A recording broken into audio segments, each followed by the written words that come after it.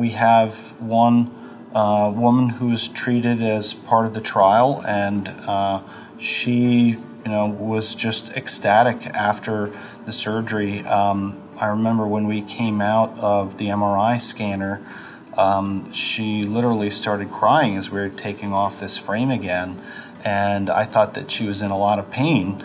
And in fact, she was just so happy because she hadn't been able to hold her hand still for over 15 years, and suddenly she was just able to look at her hand and have it not, do things that she didn't want it to do, and that was very moving for me.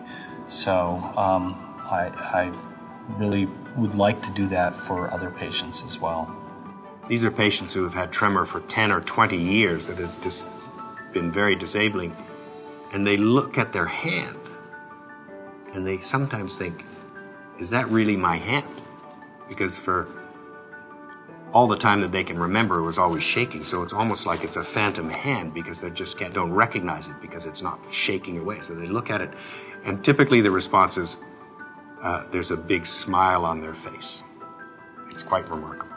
Importante información de seguridad. Usted debe sostener una conversación en detalle con su médico en relación con los riesgos y beneficios de someterse a alguna de las opciones de tratamiento. Las complicaciones más comunes reportadas por los participantes después del tratamiento en los estudios clínicos patrocinados por Insight Tech incluyen desbalance, alteración de la marcha, 26% de los participantes en el estudio, insensibilidad, hormigueo, 33%, y dolor de cabeza, dolor en el cráneo, 51%. La mayoría de las complicaciones resultaron leves o moderadas, y 48% desaparecieron por sí solas durante los 30 primeros días. Eventos adicionales poco frecuentes incluyen mareos, perturbaciones en el gusto, pronunciación enredada, fatiga y vómito. Entre las complicaciones que persisten después de los 3 años se incluyen insensibilidad, hormigueo, 9% de los participantes en el estudio, desbalance, 4%, desequilibrio, 4%, alteración de la marcha, 2%, debilidad musculoesquelética,